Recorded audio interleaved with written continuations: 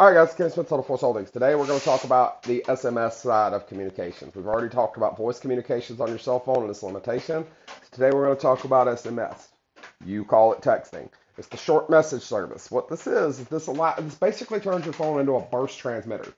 Burst transmitters were developed years ago, one to be able to send a message further because it's a short transmission, so it requires very, very little power compared to sending the same thing by voice.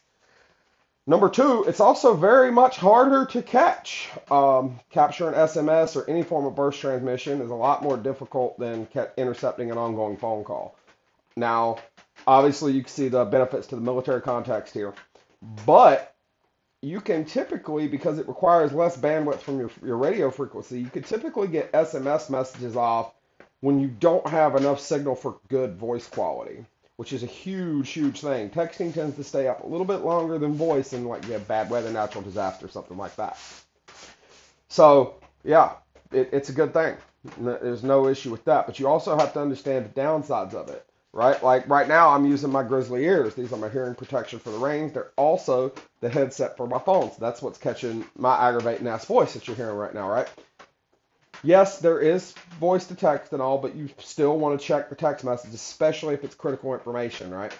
But you still want to check the text message and make sure that it's right, it's accurate, not autocorrect, having fun with you, right? So you've got to have the ability to input the text. And honestly, the most efficient way to do that without a shit ton of corrections until autocorrect got developed is just typing it in. Which, what do you have to do to type it in? All right, if you're in an emergency, you don't want to take your eyes off what's happening around you. You have to break your situational awareness and direct your attention to that screen, to that keypad, to that keyboard, whatever it may be, to get that off. So, not so great for that. A little bit of a personal bit here. Text. You can be on the phone, like with a headset like this, talk on the phone while you're driving, and still have full situational awareness of the road. Okay. You don't necessarily have as much sensory perception as like listening for the wop wop wop wop wop wop wop for a flat tire or anything, but you do have good sensory perception of what's in front of you and likely not to prevent wrecks.